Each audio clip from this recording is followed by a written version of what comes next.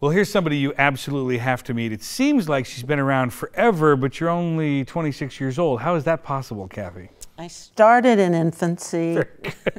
This is Cathey Sawyer from the Greenbrier Valley Theater. Hi. You kind of run the place, so they say. I do. Well, you don't let the inmates do that? It's just you? The inmates run it most of the time, but I do have some input. I think yeah, that's about right. I think most people are surprised to learn that this is a year-round professional theater here in Lewisburg, West Virginia. Yes, and by professional we mean that we are affiliated with the professional theatrical unions, Actors Equity Association, Society of Directors and Choreographers, even affiliated with the Musicians Union. No kidding. How many shows are we doing average per year?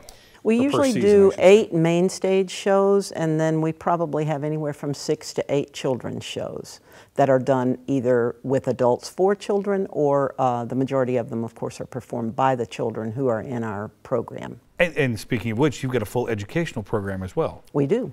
We do.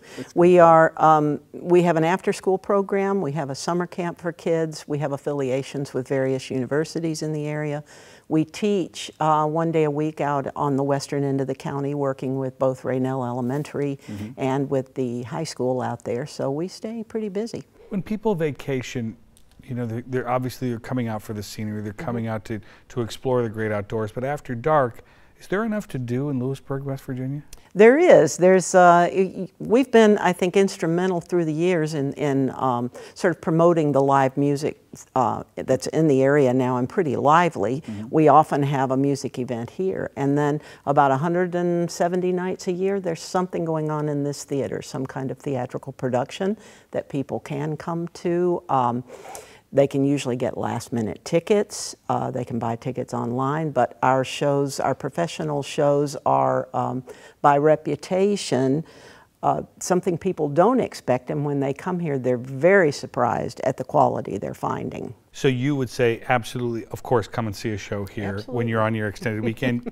Check out what's going on at Carnegie Hall. People don't expect that either. They're a little surprised by that. Right, right. And some of the really fine music that is available, like in the restaurants around the area. The Hill and Hollers of the world. Hill and Holler, the Asylum, the pub, yeah. Best time of year to visit, in your opinion?